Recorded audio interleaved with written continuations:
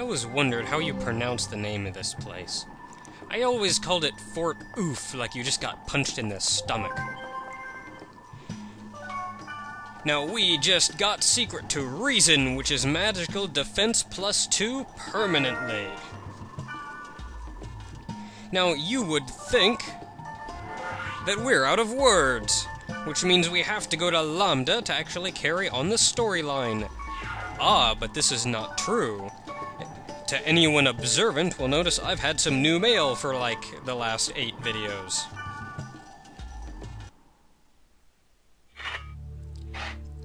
Dee-da-dee-da-dee, mail, mail, mail. Hey, message board. Message board, let's play tag. More tag!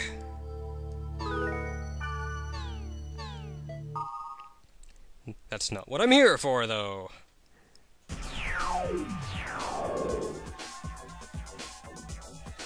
I am here because shortly after getting her member address, Terajima Ryoko sent you a message. Hearing that there's a very rare item at Generous Bemused Virgin.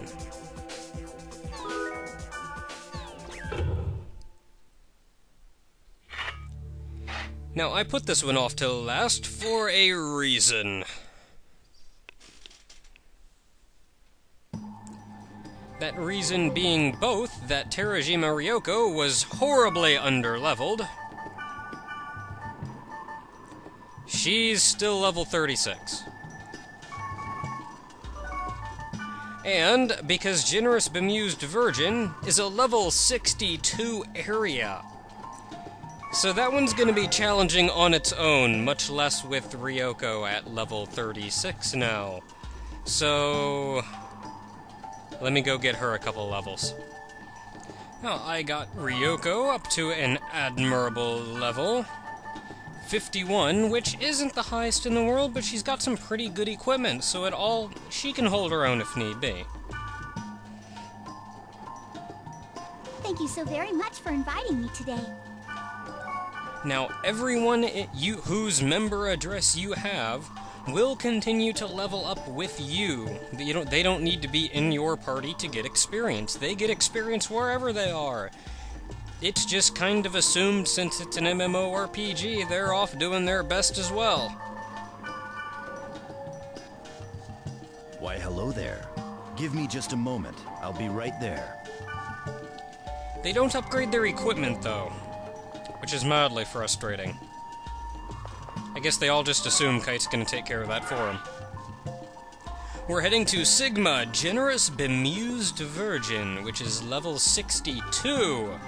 Fun times are to be had.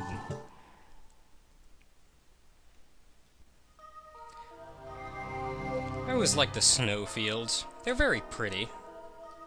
Hey, I see a portal. Now, I don't know how many of these field portals I'm gonna fight. Because, as you can see right there, one of the interesting things about this field and this dungeon is that there's a lot of data bugs as regular enemies. Ho-go-andum. Yeah. You see, due to my death effect, being Death Effect E, I'll occasionally do some 14,000 damage to him. And you see, his life bar was slowly going down. Rest assured, though, you can't actually kill them, even if you do hundreds of thousands of damage. Okay, now he is physical tolerant, so set everyone to magic. And maybe cure myself while I'm standing here. Now, you cannot kill them, even though you can bring their hit points down, because once they get down to about halfway, it stops going down altogether. The little bugged out number that is their current hit points stops changing. So yeah, without the bracelet, you're generally pretty fooged. Now, not only are there data bugs on the field, but there are data bugs in the dungeon. Which means my infection rate is probably gonna get kinda high. And this guy can cure himself. I need to remember that and actually spam my attack spell. There he goes. We all good? Yeah, I think that's about good for the battles on the field there. And with my infection rate getting really high, I'm not going to bother doing much of anything I don't have to. There's another portal. Can I ignore it and keep running? Yes, I can. I forget why you even wanted to come here, Ryoko. Yeah, it says Terajima Ryoko, and I'm calling her Ryoko first, because Japanese names are written backwards. Her first name's Ryoko. Plus, Ryoko in Tenchi is probably one of my favorite characters. And I have 9 hit points left. I'm going to run. I'm going to set Wise Man to first aid, and then I'm going to cure everyone. Let's start with Ryoko, because she's standing way over there and has 12 hit points left.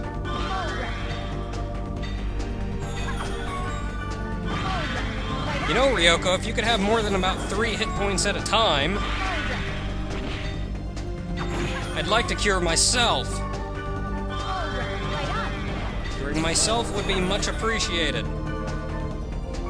Ah, crap, that doesn't cure that, does it? Equipment. Head. Now I can remove paralysis on Wise Man so he can finish curing. And maybe Ryoko can kill both of them. That works too. You know what, Wise Man?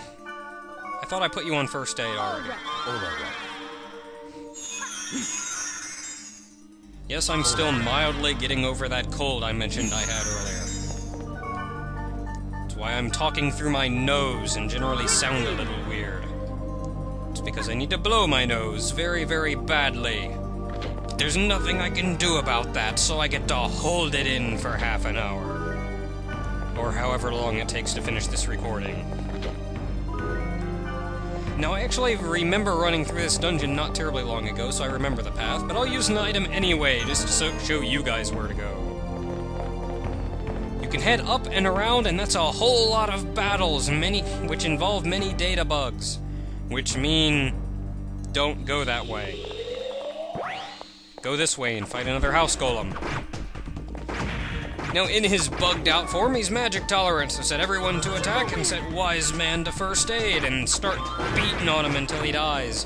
And that was a 15,000 followed almost immediately by a 14,000 damage death effect. And there's a 13,000, and he's down maybe not even a third of his hit points yet. There's the Protect Break. And no, I'm not playing that full animation for every data drain. You can skip it by merely pressing a button. And now I forgot what I have to do, which is go back over here and set everyone to magic and start nuking.